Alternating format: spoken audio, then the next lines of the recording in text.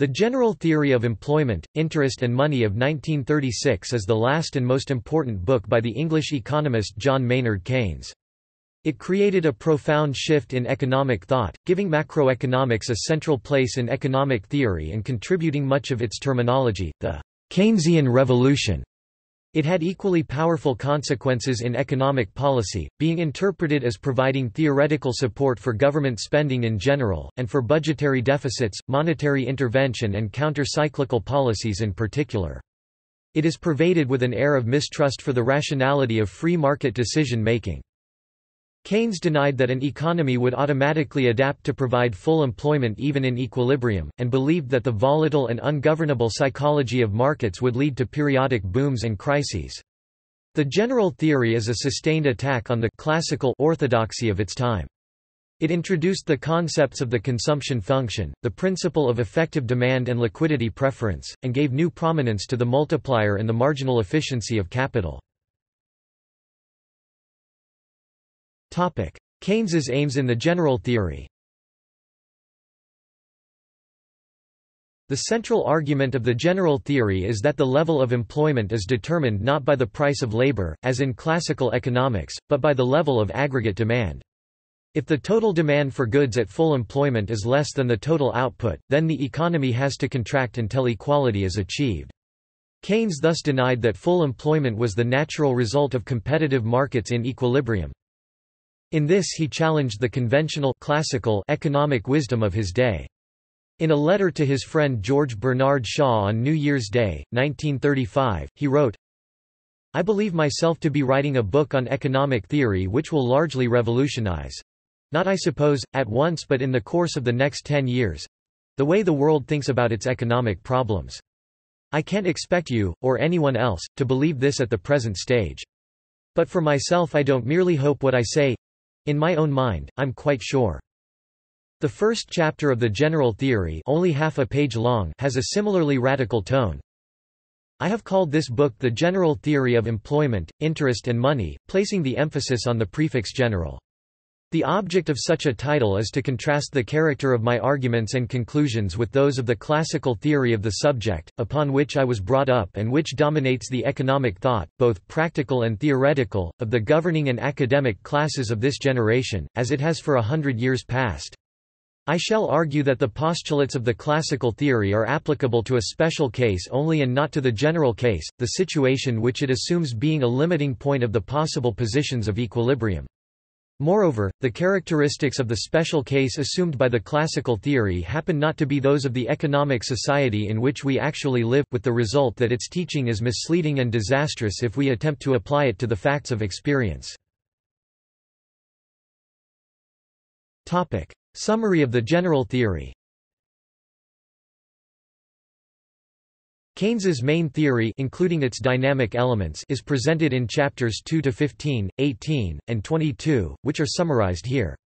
A shorter account will be found in the article on Keynesian economics. The remaining chapters of Keynes's book contain amplifications of various sorts and are described later in this article. Topic: Book 1, Introduction.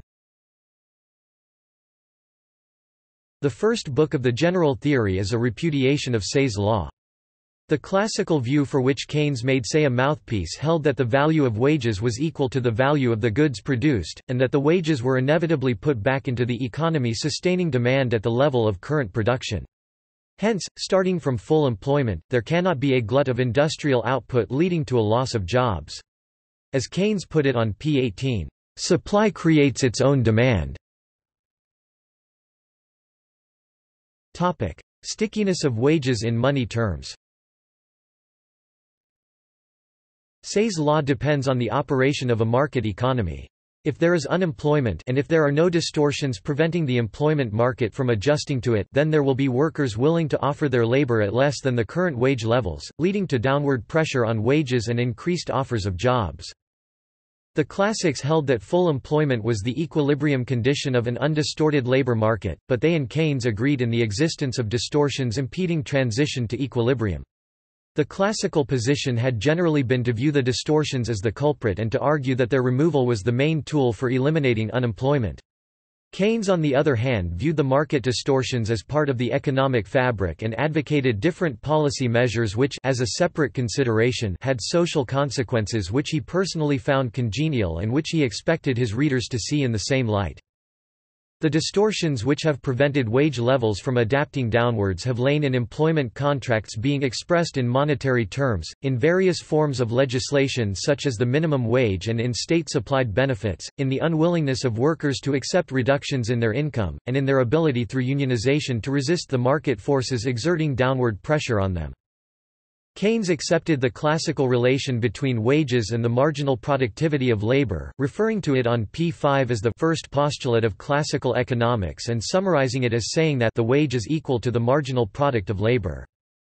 The first postulate can be expressed in the equation y n equals w, p, where y n is the real output when employment is n, and w and p are the wage rate and price rate in money terms, and hence w, p is the wage rate in real terms. A system can be analyzed on the assumption that W is fixed, i.e. that wages are fixed in money terms, or that W, P is fixed, i.e. that they are fixed in real terms, or that N is fixed, e.g. if wages adapt to ensure full employment. All three assumptions had at times been made by classical economists, but under the assumption of wages fixed in money terms the first postulate becomes an equation in two variables N and P, and the consequences of this had not been taken into account by the classical school. Keynes proposed a second postulate of classical economics asserting that the wage is equal to the marginal disutility of labor. This is an instance of wages being fixed in real terms. He attributes the second postulate to the classics subject to the qualification that unemployment may result from wages being fixed by legislation, collective bargaining, or mere human obstinacy p6, none of which can be identified with the marginal disutility of labor and all of which are likely to fix wages in money terms. Outline of Keynes's theory. Keynes's economic theory is based on the interaction between demands for saving, investment, and liquidity, i.e. money. Saving and investment are necessarily equal, but different factors influence decisions concerning them. The desire to save, in Keynes's analysis, is mostly a function of income. The richer people are, the more wealth they will seek to put aside. The profitability of investment, on the other hand, is determined by the relation between the return available to capital and the interest rate. The economy needs to find its way to an equilibrium in which no more money is being saved than will be invested, and this can be accomplished by contraction of income and a consequent reduction in the level of employment. In the classical scheme, it is the interest rate rather than income which adjusts to maintain equilibrium between saving and investment, but Keynes asserts that the rate of interest already performs another function in the economy, that of equating demand and supply of money, and that it cannot adjust to maintain two separate equilibria. In his view, it is the monetary role which wins out. This is why Keynes's theory is a theory of money as much as of employment. The monetary economy of interest and liquidity interacts with the real economy of production, investment and consumption. Topic: Book 2, Definitions and Ideas. Topic: The choice of units. Keynes sought to allow for the lack of downwards flexibility of wages by constructing an economic model in which the money supply and wage rates were externally determined, the latter in money terms, and in which the main variables were fixed by the equilibrium conditions of various markets in the presence of these facts. Many of the quantities of interest, such as income and consumption, are monetary. Keynes often expresses such quantities in wage units. Chapter 4. To be precise, a value in wage units is equal to its price in money terms divided by W, the wage in money units per man-hour of labor. Keynes generally writes a subscript W on quantities expressed in wage units, but in this account we omit the W. When, occasionally, we use real terms for a value which Keynes expresses in wage units, we write it in lower case, e.g. Y rather than Y. As a result of Keynes's choice of units, the assumption of sticky wages, though important to the argument, is largely invisible in the reasoning. If we want to know how a change in the wage rate would influence the economy, Keynes tells us on p. 266 that the effect is the same as that of an opposite change in the money supply. The identity of saving and investment. The relationship between saving and investment, and the factors influencing their demands, play an important role in Keynes's model. Saving and investment are considered to be necessarily equal for reasons set out in Chapter 6, which looks at economic aggregates from the viewpoint of manufacturers. The discussion is intricate, considering matters such as the depreciation of machinery, but is summarized on p. 63. Provided it is agreed that income is equal to the value of current output, that current investment is equal to the value of that part of current output which is not consumed, and that saving is equal to the excess of income over consumption, the equality of saving and investment necessarily follows.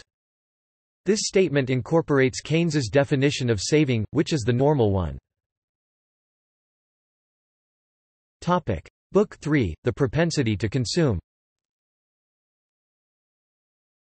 Book 3 of the general theory is given over to the propensity to consume, which is introduced in Chapter 8 as the desired level of expenditure on consumption for an individual or aggregated over an economy. The demand for consumer goods depends chiefly on the income Y and may be written functionally as C Y. Saving is that part of income which is not consumed, so the propensity to save S Y is equal to Y C Y. Keynes discusses the possible influence of the interest rate R on the relative attractiveness of saving and consumption, but regards it as complex and uncertain and leaves it out as a parameter. His seemingly innocent definitions embody an assumption whose consequences will be considered later. Since Y is measured in wage units, the proportion of income saved is considered to be unaffected by the change in real income resulting from a change in the price level while wages stay fixed. Keynes acknowledges that this is undesirable in point 1 of section 2. It would be possible to correct it by giving the propensity to consume a form like C Y, P, W, where P is the price level, but Keynes does not do so. In Chapter 9 he provides a homiletic enumeration of the motives to consume or not to do so, finding them to lie in social and psychological considerations which can be expected to be relatively stable, but which may be influenced by objective factors such as changes in expectations of the relation between the present and the future level of income p. 95. The marginal propensity to consume and the multiplier. The marginal propensity to consume, C y, is the gradient of the purple curve, and the marginal propensity to save S y is equal to 1 C y. Keynes states as a fundamental psychological law p. 96 that the marginal propensity to consume will be positive and less than unity. Chapter 10 introduces the famous multiplier through an example. If the marginal propensity to consume is 90%, then the multiplier K is 10, and the total employment caused by e.g. increased public works will be 10 times the employment caused by the public works themselves. pp. 116f. Formally, Keynes writes the multiplier as K equals 1 S y. It follows from his fundamental psychological law that K will be greater than 1. Keynes's account is not intelligible until his economic system has been fully set out, see below. In Chapter 10 he describes his multiplier as being related to the one introduced by R. F. Kahn in 1931, but the two have little in common.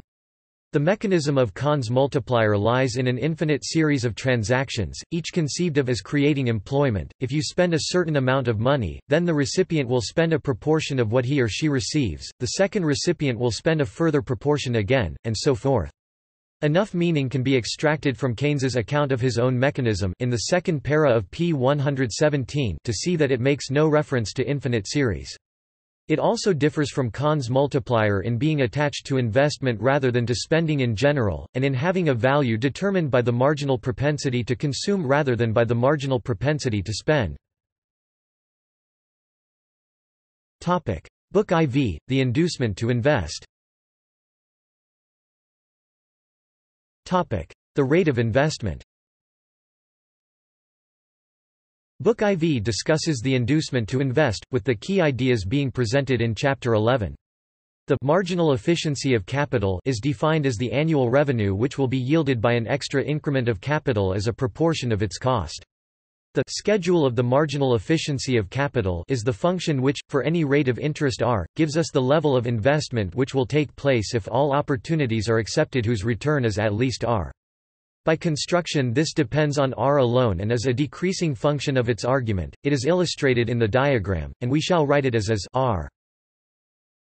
This schedule is a characteristic of the current industrial process which Irving Fisher described as representing the investment opportunity side of interest theory, and in fact the condition that it should equal S y, R is the equation which determines the interest rate from income in classical theory. Keynes is seeking to reverse the direction of causality and omitting R as an argument to S.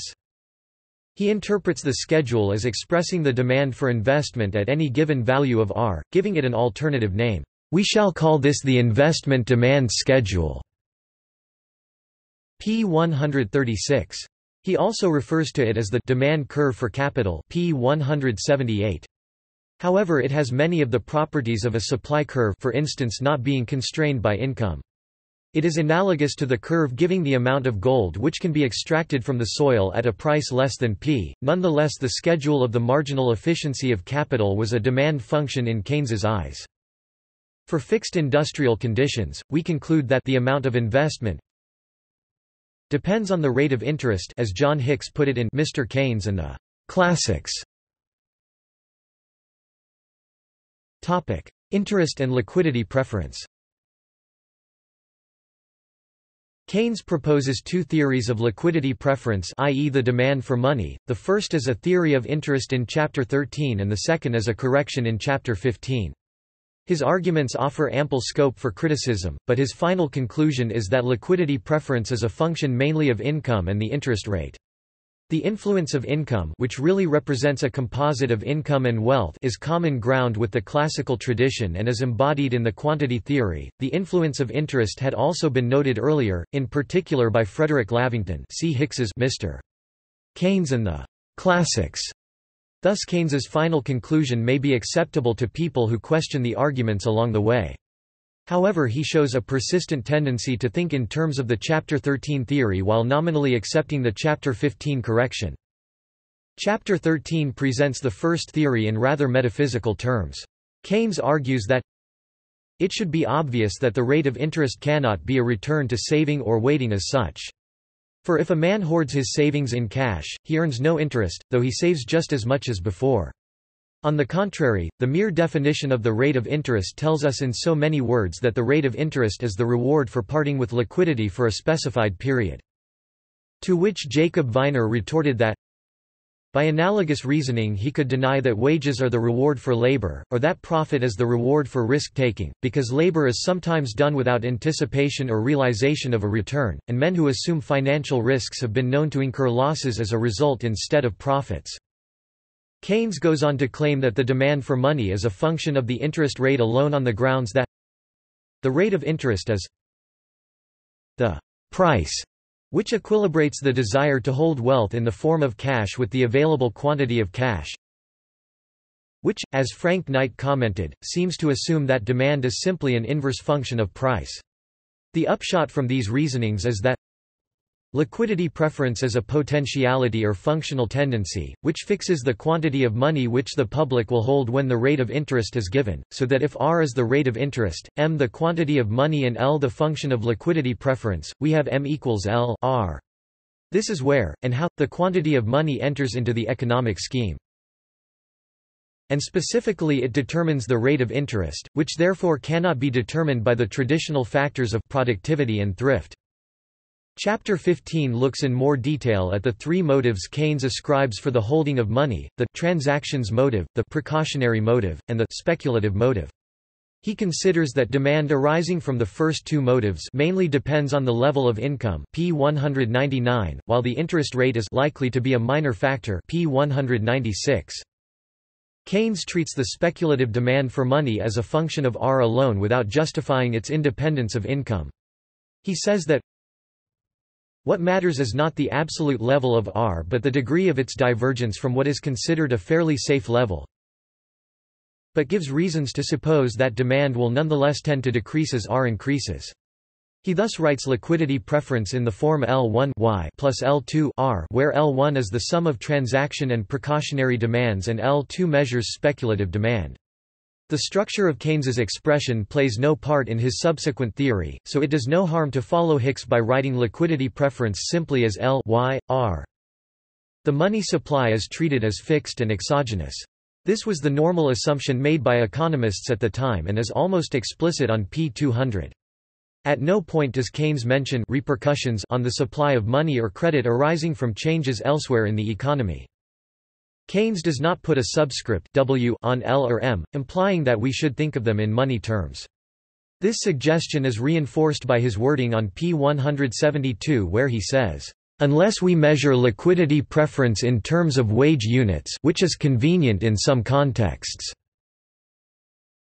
But 70 pages later there is a fairly clear statement that liquidity preference and the quantity of money are indeed measured in terms of wage units. p. 246. The Keynesian economic system. Keynes's economic model. In Chapter 14 Keynes contrasts the classical theory of interest with his own, and in making the comparison he shows how his system can be applied to explain all the principal economic unknowns from the facts he takes as given. The two topics can be treated together because they are different ways of analyzing the same equation.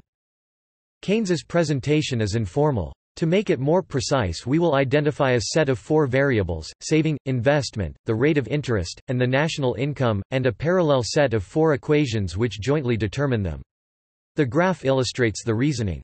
The red S-lines are shown as increasing functions of R in obedience to classical theory. For Keynes they should be horizontal.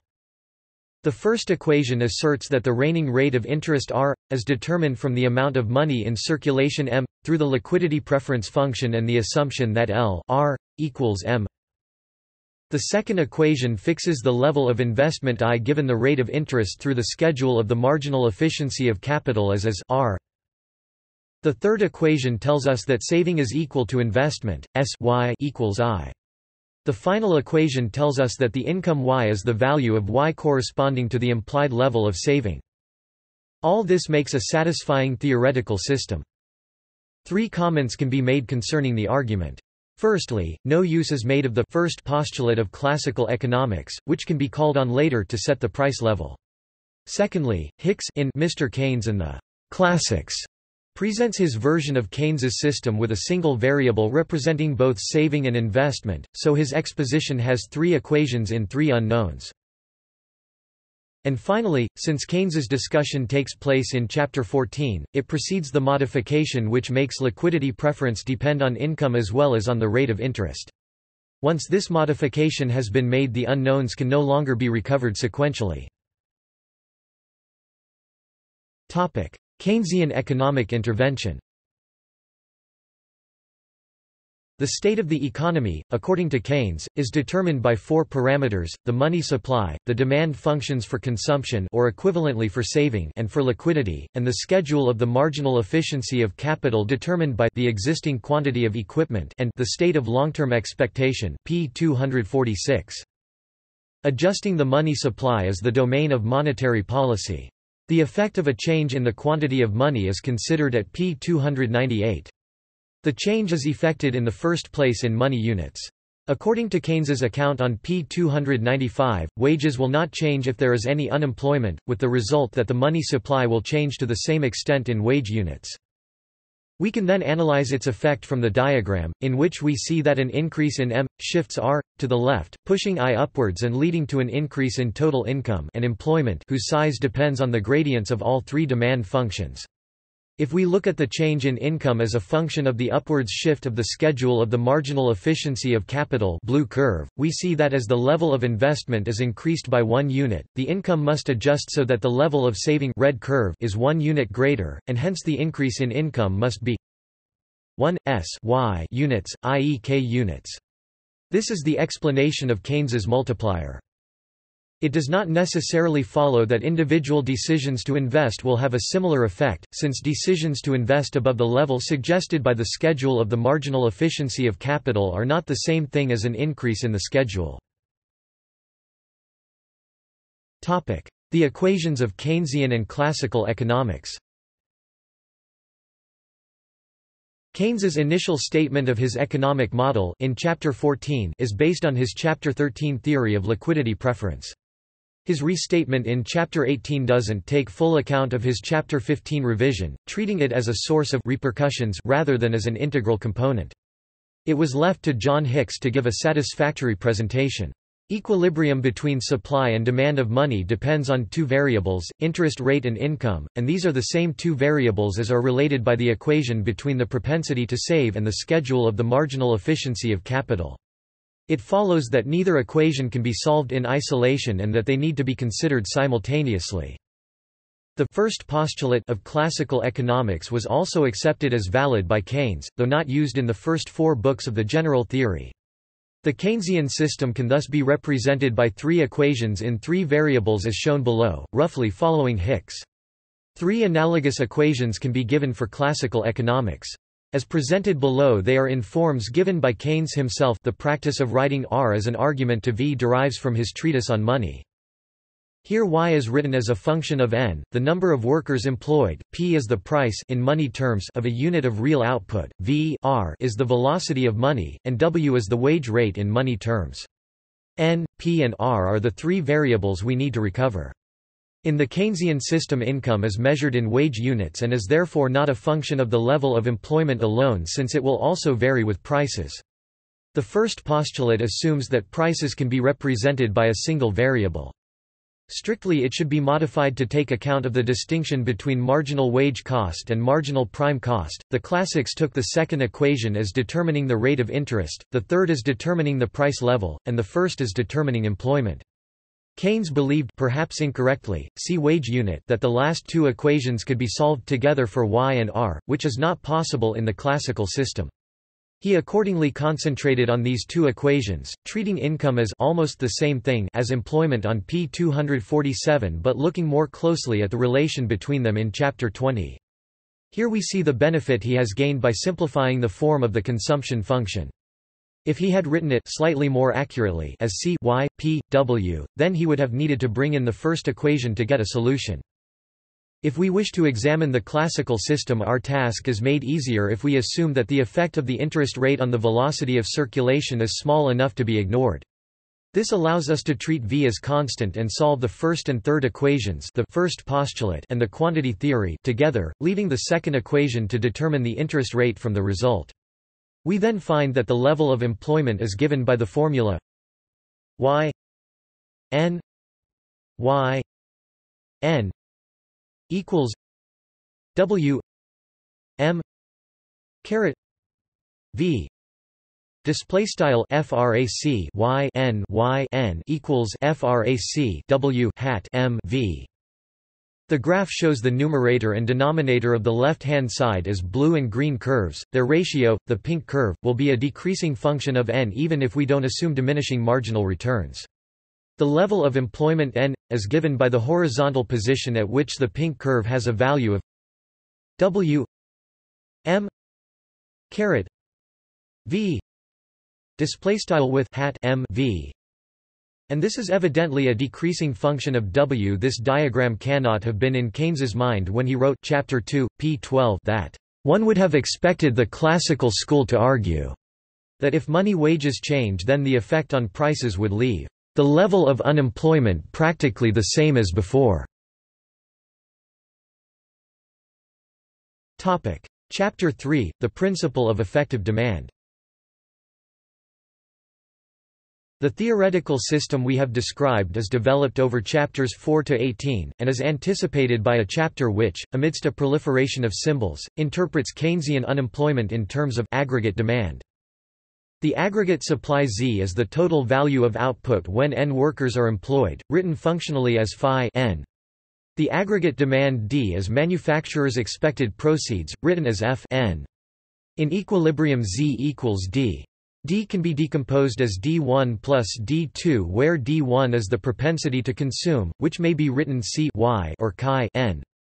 D2 is explained as the volume of investment, and the equilibrium condition determining the level of employment is that D1 plus D2 should equal Z as functions of n. D2 can be identified with as R. The meaning of this is that in equilibrium the total demand for goods must equal total income. Total demand for goods is the sum of demand for consumption goods and demand for investment goods. Hence, Y C y plus S y. C y plus is r, and this equation determines a unique value of y given r. Samuelson's Keynesian cross is a graphical representation of the Chapter 3 argument. Dynamic aspects of Keynes's theory. Chapter 5 – Expectation as determining output and employment. Chapter 5 makes some common-sense observations on the role of expectation in economics. Short-term expectations govern the level of production chosen by an entrepreneur, while long-term expectations govern decisions to adjust the level of capitalization. Keynes describes the process by which the level of employment adapts to a change in long-term expectations and remarks that the level of employment at any time depends not merely on the existing state of expectation but on the states of expectation which have existed over a certain past period. Nevertheless, past expectations, which have not yet worked themselves out, are embodied in today's capital equipment and only influence the entrepreneur's decisions insofar as they are so embodied. Chapter 11 – Expectation as influencing the schedule of the marginal efficiency of capital. The main role of expectation in Keynes's theory lies in the schedule of the marginal efficiency of capital which, as we have seen, is defined in Chapter 11 in terms of expected returns. Keynes differs here from Fisher, whom he largely follows, but who defined the rate of return over cost in terms of an actual revenue stream rather than its expectation. Keynes was certainly correct in this, and the point has a particular significance in his theory. Chapters 14, 18, the schedule of the marginal efficiency of capital as influencing employment. Keynes differed from his classical predecessors in assigning a role to the schedule of the marginal efficiency of capital in determining the level of employment. The classics regarded this, as they regarded other supply curves, as simply influencing the allocation of resources. But here too, even from a classical point of view, Keynes can be seen to be correct, at least assuming fixed wage rates. The classics, who had written little about unemployment, had not taken account of Lavington's observation that interest is the opportunity cost of holding money. They should have reasoned that an increase in the marginal efficiency of capital leads to an increase in the interest rate, which increases the cost of holding money and therefore leads to faster circulation, that this has the same effect on prices as an increase in the money supply, and that higher prices at a given wage level lead to higher employment. They might have thought this to be a weak effect, but they could not with consistency have denied its existence. On the other hand, Keynes may have considered the effect to be larger than it really is. He defines his multiplier K as 1, S y, and this gives the response of income to a change in the schedule of the marginal efficiency of capital for a given interest rate. However, the interest rate is not given, and Keynes should have looked at the income component of the joint response of income and interest rate to a change in the schedule using his Chapter 15 model of liquidity preference. In his restatement of Chapter 18 pp 248f, he again treats the interest rate as given and discusses the effect of an increase in the rate of investment, concluding that the ratio between an increment of investment and the corresponding increment of aggregate income is given by the multiplier. He then mentions the repercussions arising from changes in liquidity preference due to an increase in employment, thereby treating the role of interest in determining liquidity preference as primary and the role of income as a secondary correction separate from the main analysis.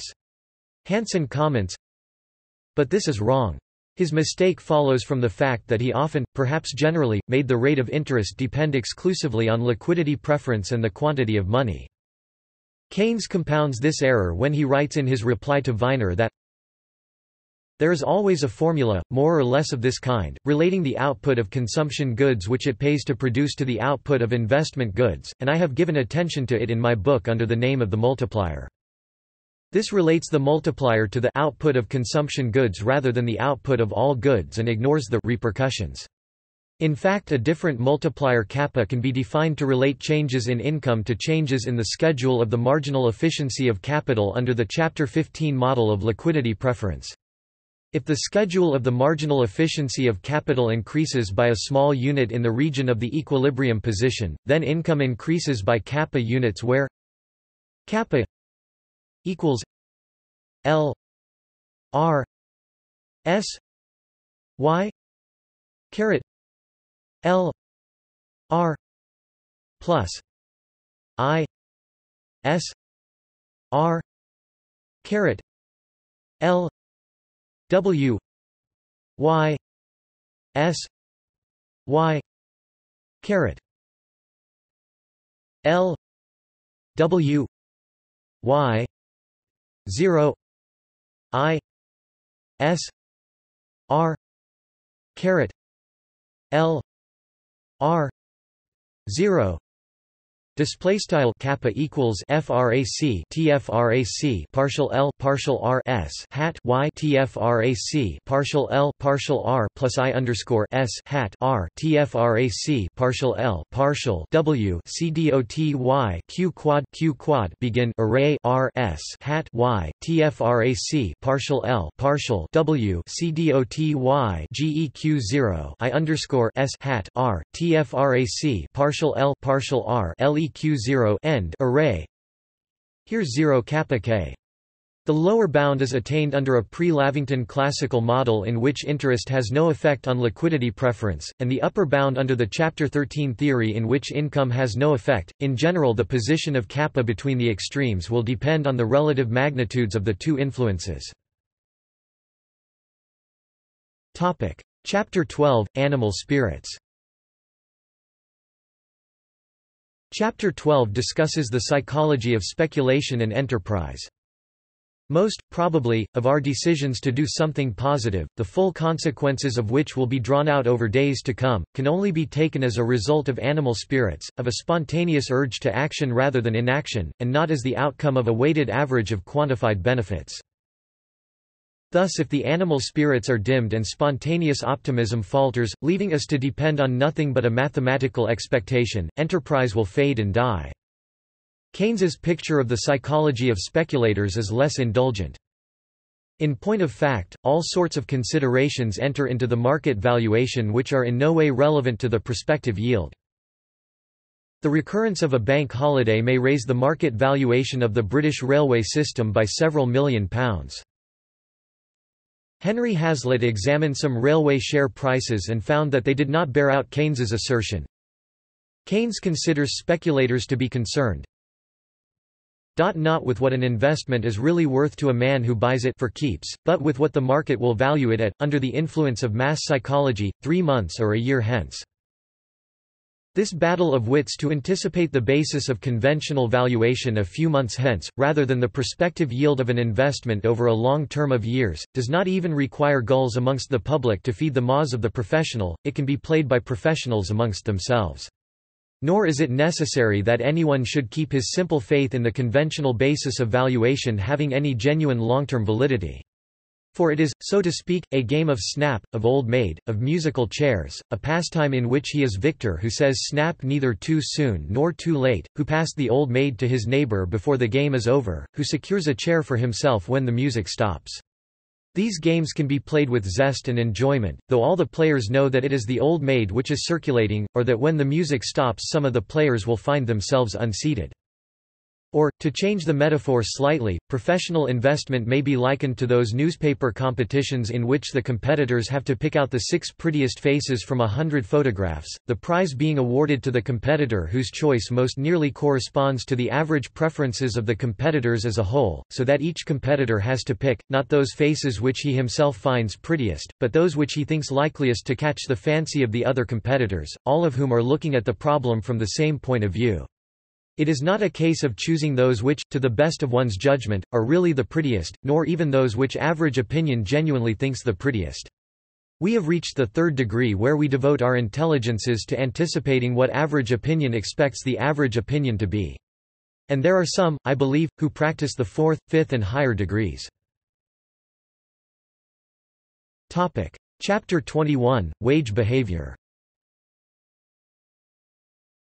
Keynes's theory of the trade cycle is a theory of the slow oscillation of money income which requires it to be possible for income to move upwards or downwards. If he had assumed that wages were constant, upward motion of income would have been impossible at full employment, and he would have needed some mechanism to frustrate upward pressure if it arose in such circumstances. His task is made easier by a less restrictive but nonetheless crude assumption concerning wage behavior. Let us simplify our assumptions still further, and assume that the factors of production are content with the same money wage so long as there is a surplus of them unemployed, whilst as soon as full employment is reached, it will thenceforward be the wage unit and prices which will increase in exact proportion to the increase in effective demand. Chapter 22, The Trade Cycle.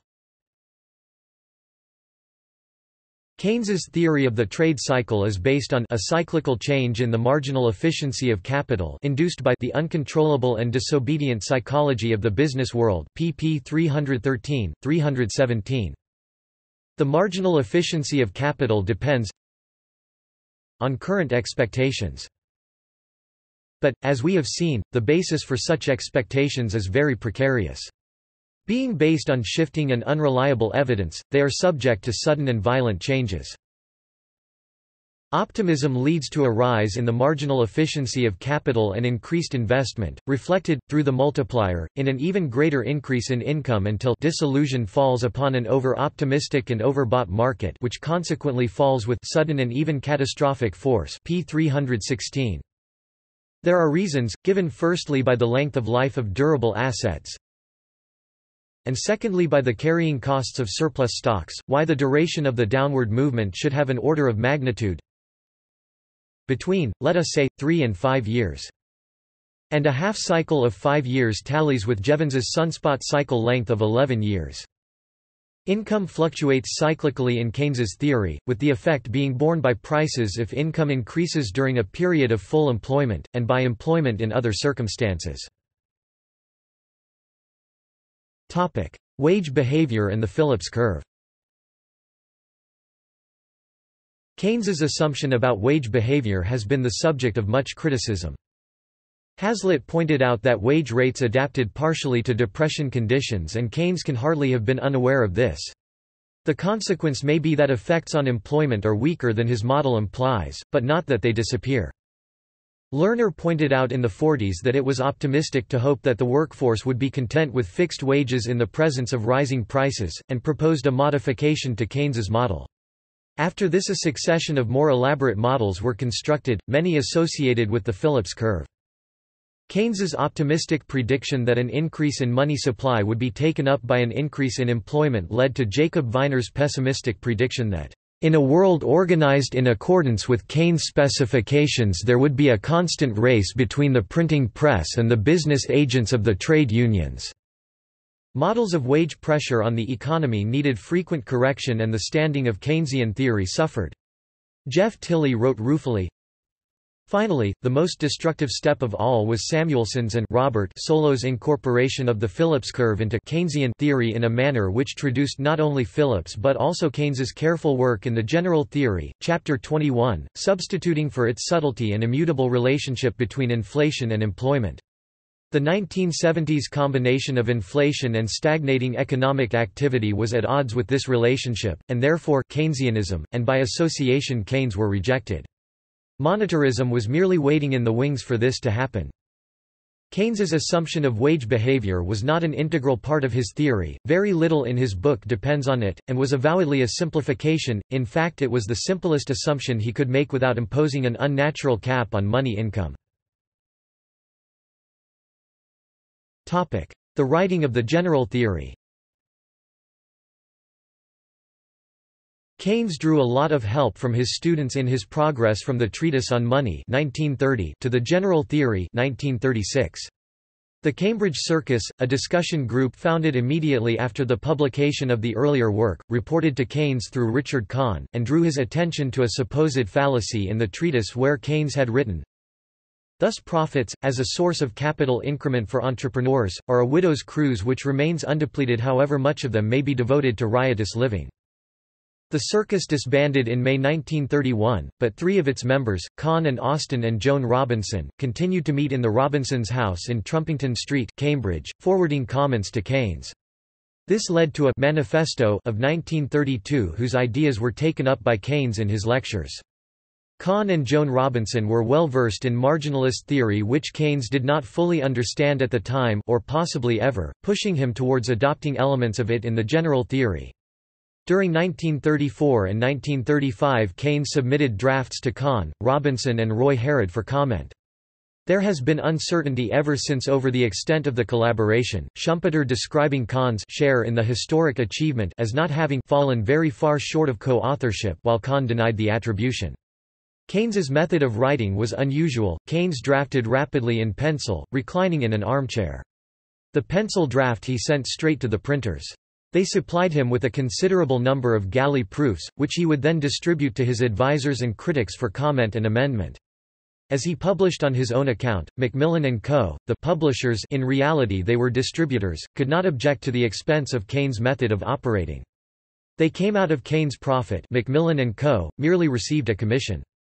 Keynes' object was to simplify the process of circulating drafts, and eventually to secure good sales by fixing the retail price lower than would Macmillan and Co. The advantages of self-publication can be seen from Etienne Mantoux' review. When he published The General Theory of Employment, Interest and Money last year at the sensational price of 5 shillings, J. M. Keynes perhaps meant to express a wish for the broadest and earliest possible dissemination of his new ideas. Chronology. Keynes's work on the general theory began as soon as his treatise on money had been published in 1930. He was already dissatisfied with what he had written and wanted to extend the scope of his theory to output and employment. By September 1932 he was able to write to his mother, "I have written nearly a third of my new book on monetary theory." In autumn 1932 he delivered lectures at Cambridge under the title The Monetary Theory of Production, whose content was close to the treatise except in giving prominence to a liquidity preference theory of interest. There was no consumption function and no theory of effective demand. Wage rates were discussed in a criticism of Pigot. In autumn 1933 Keynes's lectures were much closer to the general theory, including the consumption function, effective demand, and a statement of the inability of workers to bargain for a market clearing real wage in a monetary economy. All that was missing was a theory of investment. By spring 1934 Chapter 12 was in its final form. His lectures in autumn of that year bore the title The General Theory of Employment. In these lectures Keynes presented the marginal efficiency of capital in much the same form as it took in Chapter 11, his basic chapter as Kahn called it. He gave a talk on the same subject to economists at Oxford in February 1935. This was the final building block of the general theory. The book was finished in December 1935 and published in February 1936. Observations on its readability. Keynes was an associate of Lytton Strachey and shared much of his outlook. According to Hazlitt, his reputation as a great economist rested from the beginning on his purely literary brilliance, but this quality was belied by the general theory, which in the words of Etienne Mantoux attained a degree of obscurity without precedent in his past work. Frank Knight, another hostile critic, commented on the exasperating difficulty of following his exposition. More significant is the view of writers sympathetic to Keynes. Michel Devroy comments that many passages of his book were almost indecipherable. Paul Davidson wrote that even after reading the general theory in 1936, Paul Samuelson, perhaps reflecting Robert Bryce's view of the difficulty of understanding Keynes's book, found the general theory analysis unpalatable and not comprehensible. Hazlitt quotes Samuelson as saying, "It bears repeating that the general theory is an obscure book, so that would-be anti-Keynesians must assume their position largely on credit unless they are willing to put in a great deal of work and run the risk of seduction in the process." He declares himself surprised by Samuelson's implication that the very obscurity of the book is an embarrassment, not to the disciples of Keynes, but chiefly to his critics. Raúl Rojas dissents, saying that obscure neoclassical reinterpretations are completely pointless since Keynes' book is so readable. Differences of interpretation. Keynes had been an outspoken and iconoclastic commentator on economic policy during the early 1930s, often dissenting from the views of more classically minded figures such as Ralph Hawtrey and A. C. Pigot. In the general theory he was able to provide a more theoretical justification for the views he had been expressing. In the course of writing it his views matured, and inconsistencies can be seen which may be attributed to their changing in the course of his writing it, or his wishing to maintain continuity with his earlier position, or a desire to be provocative, or possibly simple confusion. Generally the later statements in the book, mostly in Book IV, are less radical than the reader expects from the earlier chapters. For exegetical purposes the later statements need to be given precedence because these are the ones Keynes supports by considered arguments, but economists are free to interpret the book along the lines they find most satisfactory.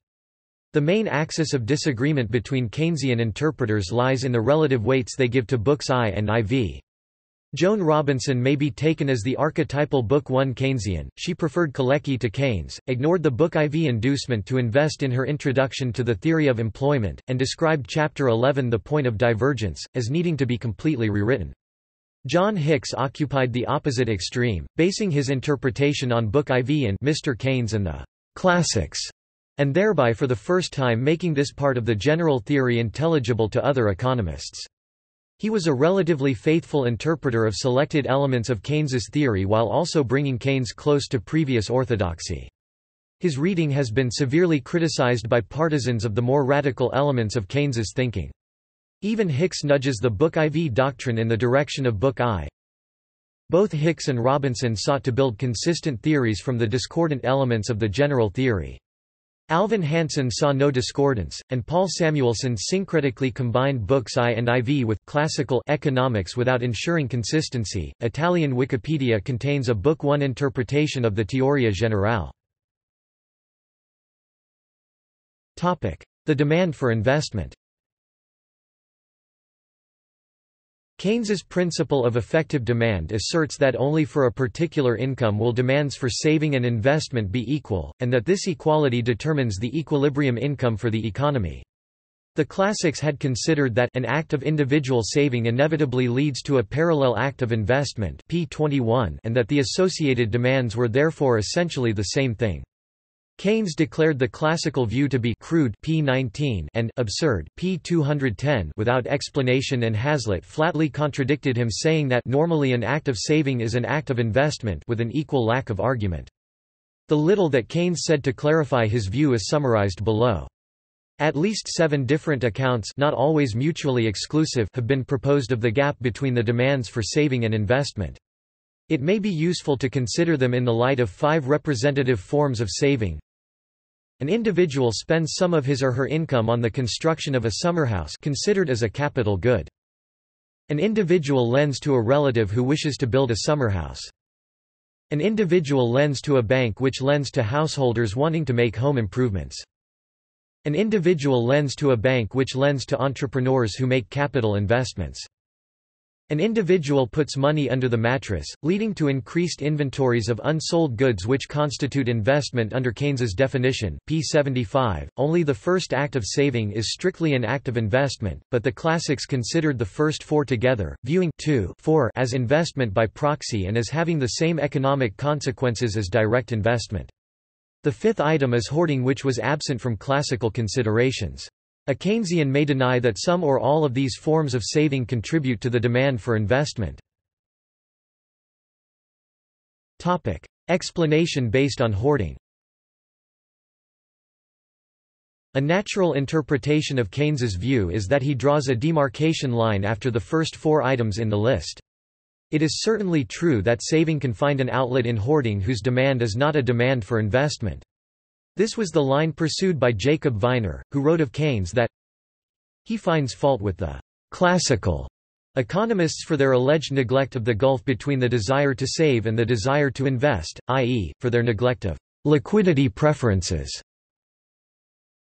It was a shortcoming of the Ricardian wing of the classical school that they steadfastly adhered to their position that hoarding was so abnormal a phenomenon as not to constitute a significant contributing factor to unemployment. Hoarding constitutes a fairly small proportion of saving, and Viner accordingly doubted that it could play the role he thought Keynes assigned to it. Keynes, in his reply, did not seem to understand why Viner had imagined hoarding to be an important part of his theory. In fact, his model of liquidity allows no scope for either the supply or the demand for hoarding. The quantity of money is fixed and each individual person desires to hold a static amount. Supporters as well as critics of Keynes have adopted hoarding explanations. Paul Davidson, after rejecting Samuelson's reading of the general theory, reported that a 1977 paper by the perennial renegade F. H. Hahn had generalized monetary hoarding to non-reproducible assets. Some 40 years after Keynes, Hahn rediscovered Keynes's point that a stable involuntary unemployment equilibrium could exist even in a Walrasian system with flexible wages and prices whenever there are resting places for savings in other than reproducible assets. Since any non-reproducible asset allows for a choice between employment-inducing and non-employment-inducing demand. Joan Robinson, on the other hand, rejected hoarding explanations with characteristic vigor as simply an error, which arises, no doubt, from the desire to find where the vanished savings have got to. It is of no use to search for the non-existent savings either in hoards or anywhere else. Of course, the mystery is not that savings themselves have gone missing, but that there is a demand to save which is neither the demand for capital goods nor the demand to accumulate money in lieu of spending it. Topic: Explanation based on lending. Lending and borrowing are two sides of the same transaction which necessarily cancel out, and which the classics therefore ignored for most purposes. It may be that Keynes saw the demand for lending as a demand for saving which was not the same thing as a demand for investment, thus drawing his demarcation under the first item in the list. He says that so long as it is open to the individual to employ his wealth in hoarding or lending money, the alternative of purchasing actual capital assets cannot be rendered sufficiently attractive, and that there is always an alternative to the ownership of real capital assets, namely the ownership of money and debts. A more decisive, though somewhat involved, statement occurs in his discussion of the multiplier on pp. 128 ff. He says in a footnote that it is often convenient to use the term loan expenditure to include the public investment financed by borrowing from individuals and also any other current public expenditure which is so financed. Strictly speaking, the latter should be reckoned as negative saving, and it is difficult to interpret this as not implying that public demand for borrowing corresponds to a demand for dis-saving, not just for the exchequer, which is immaterial to the level of employment, but for society as a whole. Topic: Explanation based on the endogeneity of money supply. Hansen suggested that adjustments to the money supply might absorb the gap between demands for saving and investment. If expectations are favorable for investment, though funds are currently lacking, means of purchase can readily be made available in a society with an elastic money and credit system. This draws a line after the second item in the list. Topic: Explanation based on the separation of roles. Alternatively, it might be said that when money is lent, the decision to lend is made by the saver and the decision to invest by the borrower, and that these may not conform with each other. This draws a line somewhere around the middle of the list and seems to be the assumption made by Frank Knight, who commented that it almost seems as if the money which is saved is completely distinct from the money which is lent and borrowed, and that the former, if it ever reaches a bank, or any lending agency, is still kept entirely separate. The significance of the separation of roles is rejected every bit as forcefully by Keynes himself in Section V of Chapter 7. This explanation too had acceptance among some of Keynes's Book 1 supporters. Joan Robinson wrote, "Decisions to save and decisions to invest are taken quite independently of each other. Under a completely socialist system the government would decide how much investment was desirable. But in the system under which we live the decision to save and the decision to invest are not bound together, and the motives governing them are quite different. The individual saver has no direct influence upon the rate of investment. If entrepreneurs see a profit to be made by investment, investment will take place, and if they do not it will not. The initiative lies with the entrepreneurs, not with the savers. The savers, as a group, are helpless in the hands of the entrepreneurs." She doesn't tell us whether decisions to save are independent of decisions to lend, or whether savers' decisions to lend are independent of entrepreneurs' decisions to borrow, or whether entrepreneurs' decisions to borrow are independent of their decisions to invest. Hansen mostly follows this explanation. He writes that, under modern conditions, savers and real investors are to a high degree different groups. Denial of a causal link from saving to investment. The previous explanations have sought to identify particular forms of saving which do not contribute to the demand for investment. A more extreme viewpoint is that all forms of saving have this property. Gordon Fletcher deemed it a myth that saving finances investment. Keynes attacked the widespread belief that investment is somehow financed by saving. The position has several advantages. It avoids drawing a line which might look arbitrary between different types of saving. Moreover, the whole of Keynes's theory is based on saving qua saving, not on the special properties of particular forms. The propensity to save embraces all forms of saving, and it is total saving over all forms which equals total investment. Sometimes this seems to be Keynes's own view. If an act of saving does nothing to improve prospective yield, it does nothing to stimulate investment. An observation which can be applied to summerhouses as easily as to industrial plant. On the other hand, capital expenditure constitutes saving under Keynes's definition, and it seems perverse to deny that investment is financed or stimulated by capital expenditure. Topic: Explanation based on the gap between plans and reality. Schumpeter provided the following summary of Keynes's theory. Current saving and current investment, being identically equal, cannot determine anything. Planned ex ante saving and planned ex ante investment determine income total net output. G.L.S. Shackle later wrote that Merdalian ex ante language would have saved the general theory from describing the flow of investment and the flow of saving as identically, tautologically equal, and within the same discourse, treating their equality as a condition which may, or not, be fulfilled. All forms of saving may depart slightly from their planned levels. Explanation based on chapters 11 and 14. The as equation emerges in Keynes's theory in chapter 14 as common ground with the classics. He says that he would not dispute the classical proposition that the current rate of interest must lie at the point where the demand curve for capital cuts the curve of the amounts saved. p. 178. It can also be argued from the identity of saving and investment. Harrod's and Hicks's readings of Keynes did not go far beyond this, see Mr. Keynes and the Classics. But if one starts from the as equation, and interprets the schedule of the marginal efficiency of capital as a demand curve, as Keynes may not have been the first to do, and as Hicks was willing to follow him in doing, then it is a natural step to add it to the demand curve for consumption to get the Keynesian cross-argument of Chapter 3. One thus arrives at a concept of effective demand which does not derive from considerations of what earners seek to do with their money, but which needs to make sense in terms of them, leading to the other explanations listed above. The multiplier. The respending multiplier is explained by Samuelson.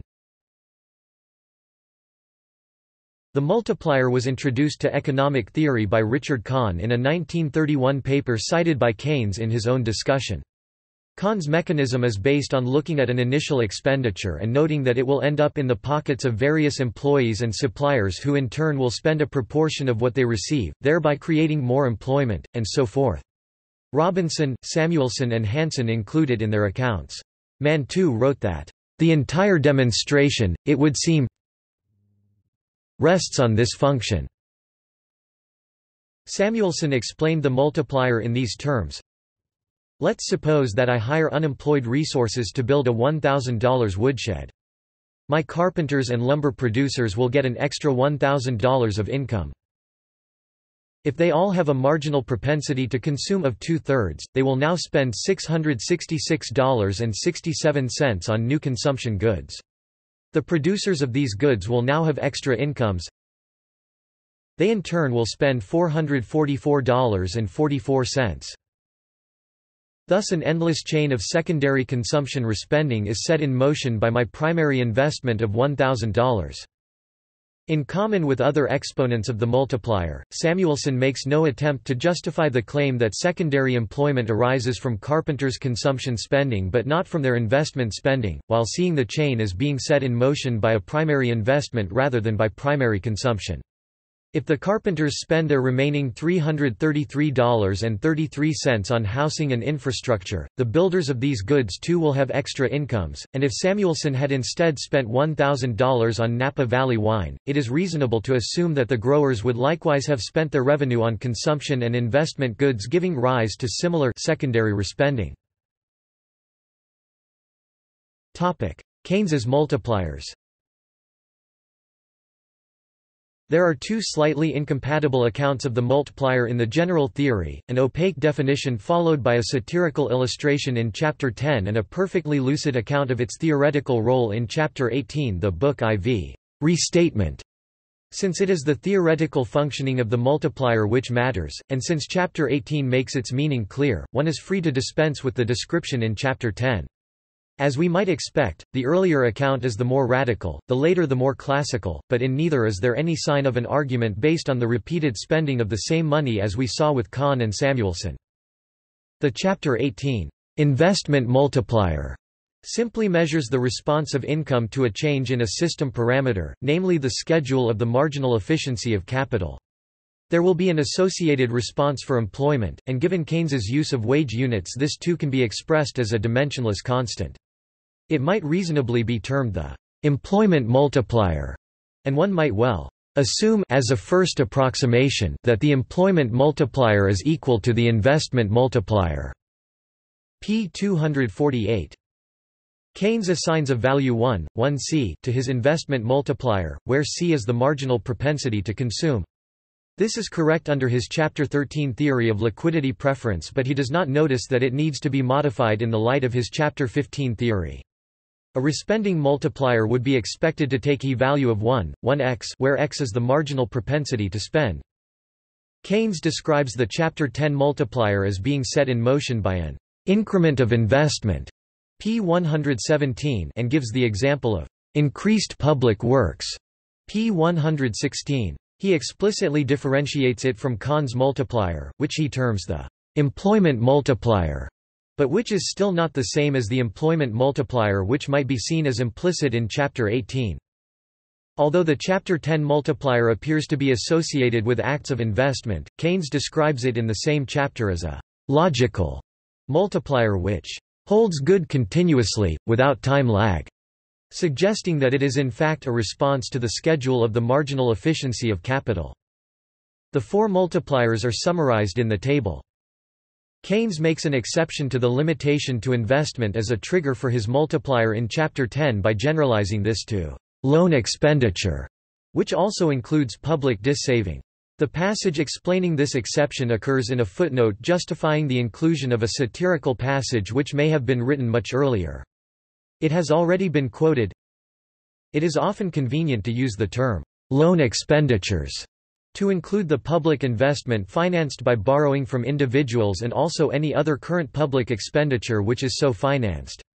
Strictly speaking, the latter should be reckoned as negative saving. Hanson's attempted reconciliation. According to Hanson, the main task of Kahn's paper was to show that the multiplier was finite.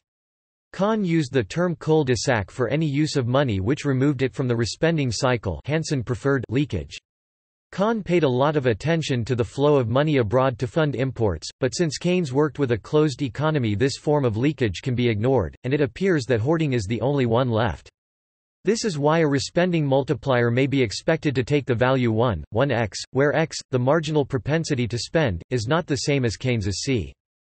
Hanson sought to show that Keynes's multiplier had the same properties as a respending multiplier. The first difference to address lies in how the multiplier is put in motion. The initial expenditure for a respending multiplier is conventionally described as investment, but this term was dismissed by Hazlitt as a Pickwickianism since, evidently, consumption outlay can also be respent, any expenditure will do. Hansen does not deny the Pickwickianism, nor does he doubt that Keynes associated his own multiplier with investment in a non-Pickwickian sense. He bridges the gap by defining investment expenditure as including private consumption outlays on the grounds that whatever the initial increase in expenditure, whether private or public investment or simply an increase in private consumption outlays resulting from tax reduction, the effect is the same.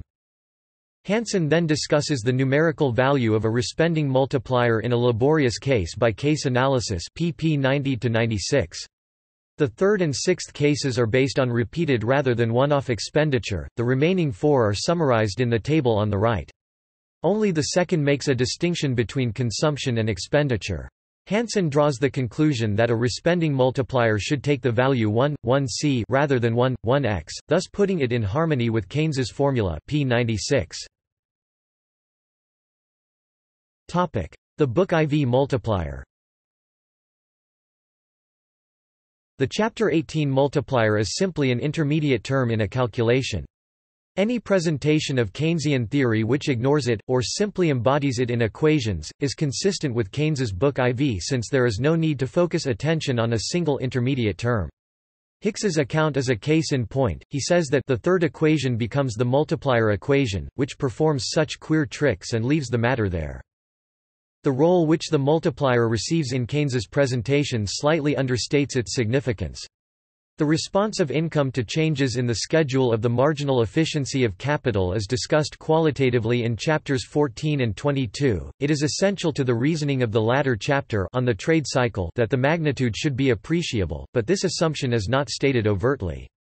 The relevance of the multiplier to Keynes's theory of the trade cycle is more clearly seen in his reply to Viner. Shackle regarded Keynes's departure from Kahn's multiplier as a retrograde step.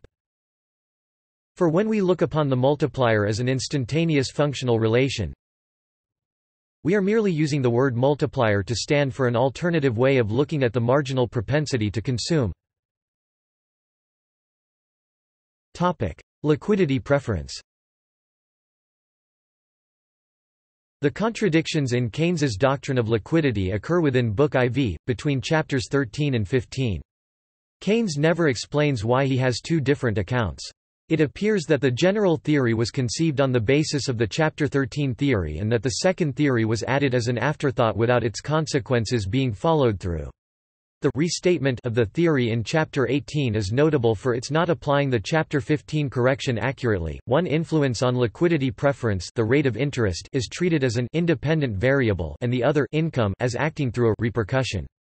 There were no serious obstacles in Keynes's path, and Hicks showed how to handle the Chapter 15 liquidity preference correctly. What he couldn't change is the interpretation Keynes placed on his doctrines, which never shook off the picture of the interest rate being purely monetary, with a corresponding assumption that changes in the return on capital took their effect solely on income. Viner, Knight and Etienne Mantoux understood Keynes as advancing the Chapter 13 view. Hicks and Franco Modigliani who followed him adopted the Chapter 15 generalization. Hansen recognized that Keynes often wrote as if liquidity preference was a function of interest rate alone, but saw this as a persistent error. Samuelson accepted the classical theory of interest and capital, which determines the interest rate from the same equation as Keynes, and Samuelson himself used to determine the level of employment. The effect of wage rates on employment. Resistance to monetary reductions in wages is one of Keynes's key premises, introduced in Chapter 2. In his discussion of Pigo's theory of unemployment, he criticizes Pigo's view that unemployment is primarily due to a wage policy which fails to adjust itself sufficiently to changes in the real demand for labor.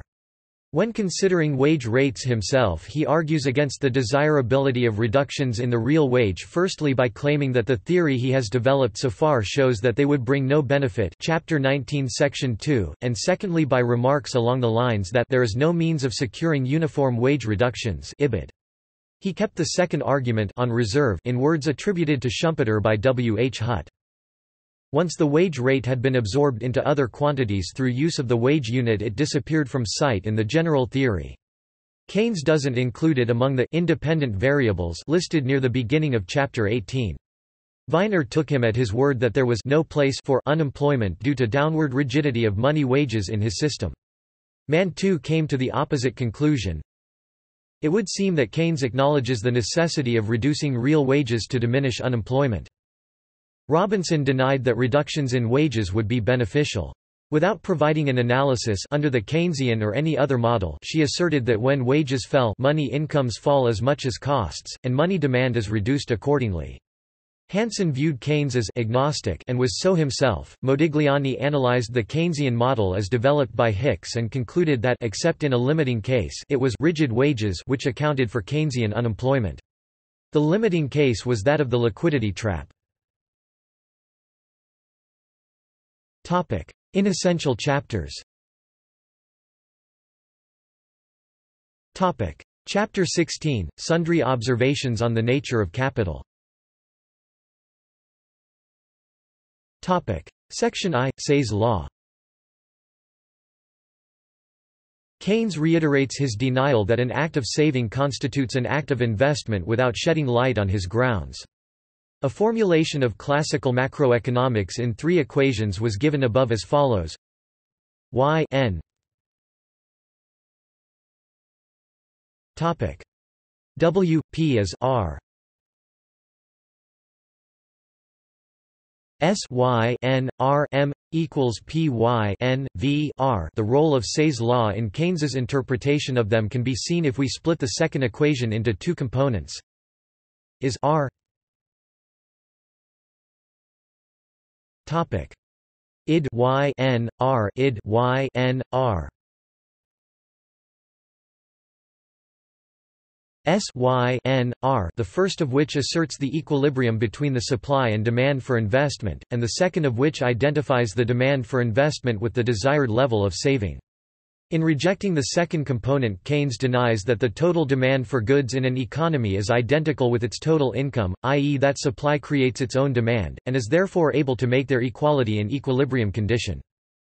To justify his position, Keynes needs to argue that some earnings do not enter into the demand for any commodity, consumption or capital, and he needs to say what the earner intends to do with his or her money which does not constitute the purchase of goods.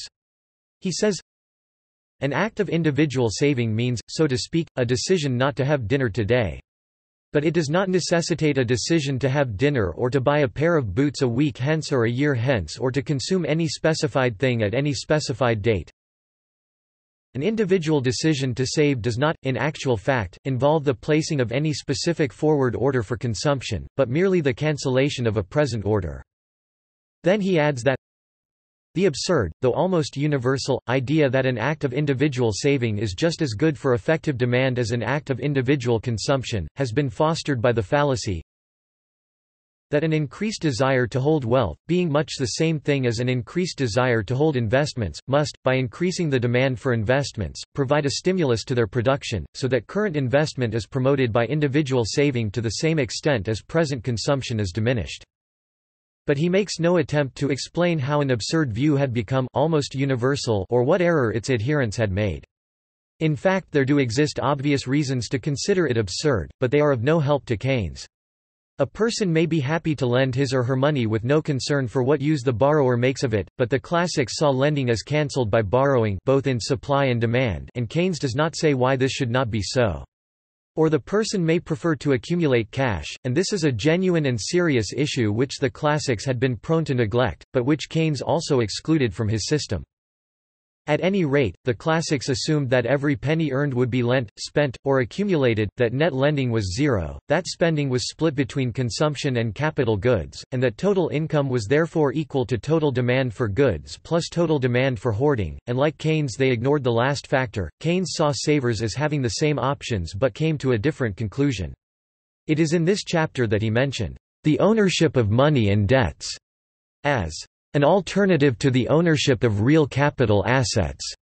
p. 212. On the same page he draws attention to the error of believing that the owner of wealth desires a capital asset as such, whereas what he really desires is its prospective yield. Section EIV, the declining yield of capital. Keynes argues that the value of capital derives from its scarcity and sympathizes with the pre-classical doctrine that everything is produced by labor, p. 213. The preference for direct over roundabout processes will depend on the rate of interest.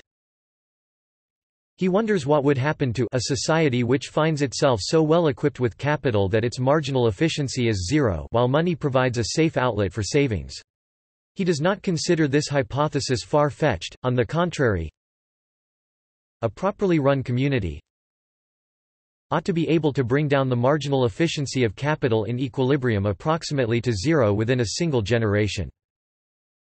He asserts that the position of equilibrium, under conditions of laissez-faire, will be one in which employment is low enough and the standard of life sufficiently miserable to bring savings to zero. The misery does not depend on any assumption of static wages. If the return to capital falls to zero, then according to Keynes's theory there will be no investment, and income must collapse to the point at which the propensity to save disappears. However, his conclusions are not pessimistic because he postulates that steps may be taken to adjust the interest rate to ensure full employment, p. 220, that enormous social changes would result, and that this may be the most sensible way of getting rid of many of the objectionable features of capitalism, p. 221. Chapter 17, The Essential Properties of Interest and Money. Keynes begins by defining own rates of interest. If the market price for purchasing the commitment to supply a bushel of wheat every year in perpetuity was the price of 50 bushels, then the wheat rate of interest would be 2%. He then tries to find the property which justifies us in regarding the money rate as the true rate. His arguments didn't satisfy his supporters, who accepted Pigo's contention that it makes no difference which rate is used. Hazlitt went further, considering the very concept of an own rate of interest to be one of the most incredible of the confusions in the general theory. Book V, Money, Wages and Prices. Chapter 23, Notes on Mercantilism. In section IV, Keynes gives a sympathetic notice to the 17th-century mercantilists who, like himself, believed interest to be a monetary phenomenon and saw high interest rates as harmful. He accepts their conclusion that in principle export restrictions may prevent the flow of money abroad and lead to economic advantages at home. For similar reasons, Keynes sees justice in scholastic prohibitions of usury. He remarks in section V that Adam Smith had supported a maximum legal rate of interest. Smith's reasoning, certainly surprising from the proponent of the invisible hand of markets, was based on a fear that a high rate of interest would lead to loans being cornered by spendthrifts and get-rich-quick projectors. Section V is devoted to the theories of the strange, unduly neglected prophet Silvio Gesell, who had proposed a system of stamped money to artificially increase the carrying costs of money. The idea behind stamped money is sound, says Keynes, but subject to technical difficulties, one of which is the existence of other outlets for liquidity preference such as jewelry and formerly land. It is interesting that Keynes considered durable assets to be as much a problem as banknotes. Even when they satisfy the same motives for ownership, they lack the property that wages are fixed in terms of them. Keynes's final brief survey in section 7 is of theories of underconsumption. Bernard Mandeville in the early 18th century and Hobson and Mummery in the late 19th were amongst those who believed that private thrift was the source of public poverty rather than riches. Chapter 24, Concluding Notes on Social Philosophy. Saving does not, in Keynes's view, engender investment, but rather impedes it by reducing the likely return to capital. One of the chief social justifications of great inequality of wealth is, therefore, removed. p. 373. It would not be difficult to increase the stock of capital up to a point where its marginal efficiency had fallen to a very low figure. This would mean the euthanasia of the rentier, and, consequently, the euthanasia of the cumulative oppressive power of the capitalist to exploit the scarcity value of capital. It will still be possible for communal saving through the agency of the state to be maintained at a level which will allow the growth of capital up to the point where it ceases to be scarce. And it would remain for separate decision on what scale and by what means it is right and reasonable to call on the living generation to restrict their consumption, so as to establish in course of time, a state of full investment for their successors. In some other respects the foregoing theory is moderately conservative in its implications. Thus, apart from the necessity of central controls to bring about an adjustment between the propensity to consume and the inducement to invest, there is no more reason to socialize economic life than there was before. The ideas of economists and political philosophers, both when they are right and when they are wrong, are more powerful than is commonly understood. Indeed, the world is ruled by little else. Practical men, who believe themselves to be quite exempt from any intellectual influences, are usually the slaves of some defunct economist. Madmen in authority, who hear voices in the air, are distilling their frenzy from some academic scribbler of a few years back. But, soon or late, it is ideas, not vested interests, which are dangerous for good or evil. Reception. Keynes did not set out a detailed policy program in the general theory, but he went on in practice to place great emphasis on the reduction of long-term interest rates and the reform of the international monetary system as structural measures needed to encourage both investment and consumption by the private sector. Paul Samuelson said that the general theory caught most economists under the age of 35 with the unexpected virulence of a disease first attacking and decimating an isolated tribe of South Sea Islanders. Praise. Many of the innovations introduced by the general theory continue to be central to modern macroeconomics. For instance, the idea that recessions reflect inadequate aggregate demand and that Say's law, in Keynes's formulation, that supply creates its own demand, does not hold in a monetary economy. President Richard Nixon famously said in 1971, ironically, shortly before Keynesian economics fell out of fashion, that, "We are all Keynesians now," a phrase often repeated by Nobel laureate Paul Krugman but originating with anti-Keynesian economist Milton Friedman, said in a way different from Krugman's interpretation. Nevertheless, starting with Axel Leijonhufvud, this view of Keynesian economics came under increasing challenge and scrutiny and has now divided into two main camps. The majority New Consensus view, found in most current textbooks and taught in all universities, is New Keynesian economics, which accepts the neoclassical concept of long-run equilibrium but allows a role for aggregate demand in the short run. New Keynesian economists pride themselves on providing microeconomic foundations for the sticky prices and wages assumed by old Keynesian economics. They do not regard the general theory itself as helpful to further research. The minority view is represented by post-Keynesian economists, all of whom accept Keynes's fundamental critique of the neoclassical concept of long-run equilibrium, and some of whom think the general theory has yet to be properly understood and repays further study. In 2011, the book was placed on Time's top 100 nonfiction books written in English since 1923. Criticisms. From the outset there has been controversy over what Keynes really meant. Many early reviews were highly critical. The success of what came to be known as neoclassical synthesis Keynesian economics owed a great deal to the Harvard economist Alvin Hansen and MIT economist Paul Samuelson as well as to the Oxford economist John Hicks. Hansen and Samuelson offered a lucid explanation of Keynes's theory of aggregate demand with their elegant 45 degrees Keynesian cross diagram, while Hicks created the as-LM diagram. Both of these diagrams can still be found in textbooks. Post-Keynesians argue that the neoclassical Keynesian model is completely distorting and misinterpreting Keynes' original meaning. Just as the reception of the general theory was encouraged by the 1930s experience of mass unemployment, its fall from favor was associated with the stagflation of the 1970s. Although few modern economists would disagree with the need for at least some intervention, policies such as labor market flexibility are underpinned by the neoclassical notion of equilibrium in the long run. Although Keynes explicitly addresses inflation, the general theory does not treat it as an essentially monetary phenomenon or suggest that control of the money supply or interest rates is the key remedy for inflation, unlike neoclassical theory. Lastly, Keynes' economic theory was criticized by Marxian economists, who said that Keynes' ideas, while good-intentioned, cannot work in the long run due to the contradictions in capitalism. A couple of these, that Marxians point to are the idea of full employment, which is seen as impossible under private capitalism, and the idea that government can encourage capital investment through government spending, when in reality government spending could be a net loss on profits. References. Further reading. Introductions.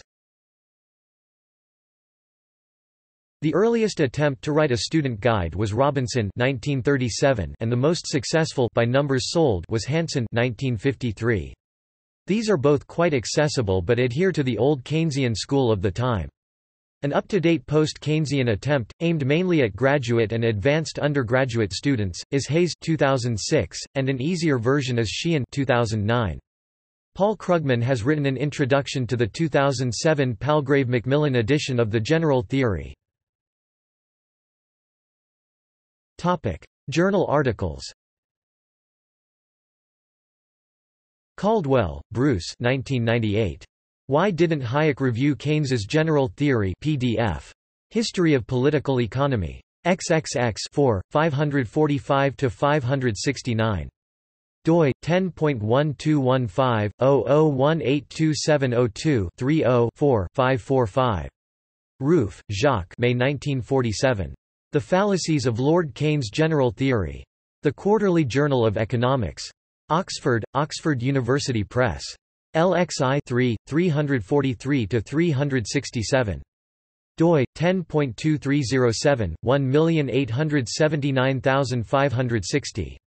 Roof, Jacques. November 1948. The Fallacies of Lord Keynes' General Theory. Reply. The Quarterly Journal of Economics.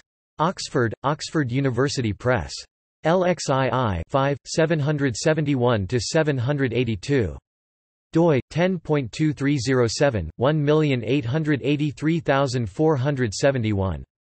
Samuelson, Paul. 1946. Lord Keynes and the General Theory. Econometrica. 14 187–200. JSTOR 1905770. Tobin, James. November 1948. The Fallacies of Lord Keynes' General Theory. Comment. The Quarterly Journal of Economics. Oxford, Oxford University Press. LXII 5, 763–770. doi 10.2307 1883470. Topic books. Amadio, Edward 1989. The Principle of Effective Demand. Aldershot UK and Brookfield US, Edward Elgar. Ambrosi, Gerhard Michael 2003. Keynes. Pigot and Cambridge Keynesians, London, Palgrave Macmillan. Chick, Victoria 1983. Macroeconomics After Keynes. Oxford, Philip Allen. Davidson, Paul 1972. Money and the Real World. London, Macmillan. Davidson, Paul 2002. Financial Markets, Money and the Real World. Cheltenham UK and Northampton US, Edward Elgar. Hansen, Alvin 1953. A Guide to Keynes. New York, McGraw-Hill. Harcourt, Jeff and Riak, Peter eds. 1997. A second edition of the General Theory. London, Routledge. Hayes, Mark 2006. The Economics of Keynes, A New Guide to the General Theory. Cheltenham UK and Northampton US, Edward Elgar. Hazlitt, Henry 1959. The Failure of the New Economics. Princeton, N.J., Van Nostrand. Keynes, John Maynard 1936. The General Theory of Employment, Interest and Money. London, Macmillan reprinted 2007. Lawler, Michael 2006. The Economics of Keynes in Historical Context. London, Palgrave Macmillan. Lejonhufvud, Axel 1968. Keynesian Economics and the Economics of Keynes. New York, Oxford University Press. Markwell, Donald 2006. John Maynard Keynes and International Relations, Economic Paths to War and Peace. Oxford, Oxford University Press. Markwell, Donald 2000. Keynes and Australia. Sydney, Reserve Bank of Australia. Minsky, Hyman 1975. John Maynard Keynes. New York, Columbia University Press. Patankin, Don 1976. Keynes's Monetary Thought. Durham, North Carolina, Duke University Press. Robinson, Joan 1937. Introduction to the Theory of Employment. London, Macmillan. Sheehan, Brendan 2009. Understanding Keynes' General Theory. London, Palgrave Macmillan. Tilley, Jeff 2007. Keynes's General Theory, The Rate of Interest and Keynesian Economics. London, Palgrave Macmillan. Trevithick, James 1992. Involuntary Unemployment. Hemel Hempstead, Simon & Schuster. External links. Introduction by Paul Krugman to the General Theory of Employment, Interest and Money, by John Maynard Keynes. Online text in screen-friendly format, lacks footnotes. Full text on Marxists.org. Reply to Viner, Q.J.E., 1937. A valuable paper in which Keynes restates many of his ideas in the light of criticisms. It has no agreed title and is also known as The General Theory of Employment or as the 1937 Q.J.E. paper. Forward to the German edition of the General Theory, Vorwort zur deutschen Ausgabe. Full text in html5.id.talk.preview. With IDs, Table of Contents, Preview, Model Concept, Name Index.